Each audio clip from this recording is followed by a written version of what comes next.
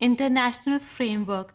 In this session, we will talk about the International Framework on Biosafety.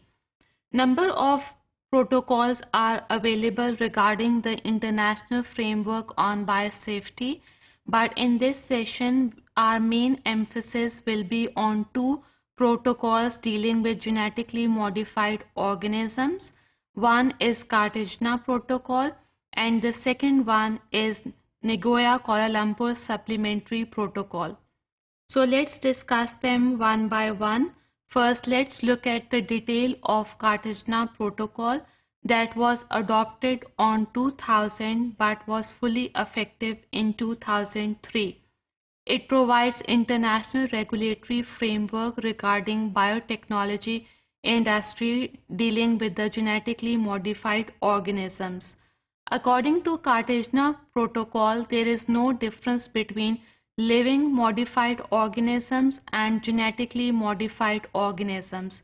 They have defined living modified organisms as the organisms produced through novel combination of genetic materials by the use of biotechnological applications.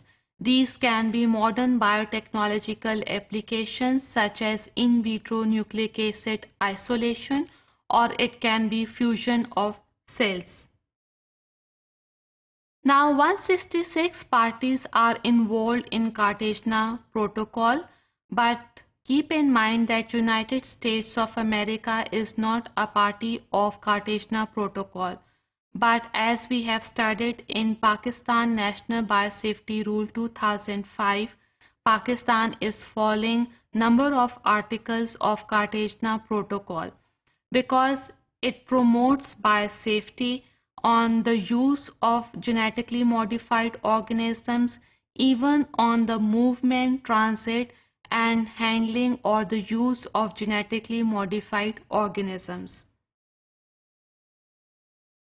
Now, Biosafety Clearinghouse is an important component of Cartagena Protocol. According to this Biosafety Clearinghouse, there is proper establishment, development and implementation of procedures. So how these procedures are implemented, this is actually through the exchange of information between the parties. They not only talk about the procedures but also they talk about the capacity building, financial mechanisms, compliance methods and also bring about the awareness programs among the trainers, public and even among the biologists and researchers. The main goal of Cartagena Protocol is the advanced informed agreement dealing with the living modified organism. We can move or transfer living modified organism from one place to another. Either these are the direct foods, stuff, it can be food additives, or it can be in the form of feed or any other processing agent. Then it also deals with the handling or use of living modified organism, that how they should be handled to introduce new microbiological practices in the labs. Then there must be triple packaging system for category B, that is for the infectious agents.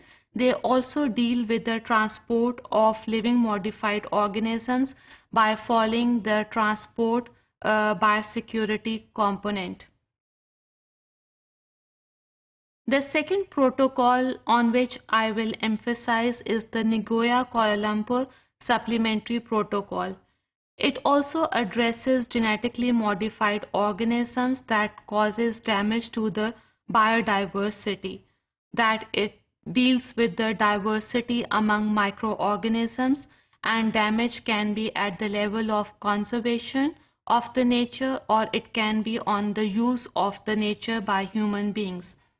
Now we have to look at the changes according to these protocols.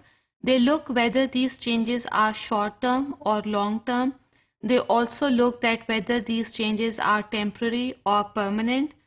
If the changes are permanent or long-term, they inform high authorities to take special attention on them. Now, Nagoya-Kuala Lumpur Protocol, they actually helps in the conservation of nature, that is of the environment. They helps in the sustainable use of the environment and the risk factors affecting the human health. अगर nature की conservation से related कोई damage हो या improper use nature का हो रहा हो जिसकी वजह से नेचर बैलेंस में नहीं रही, then we have to resolve these problems by following the domestic laws.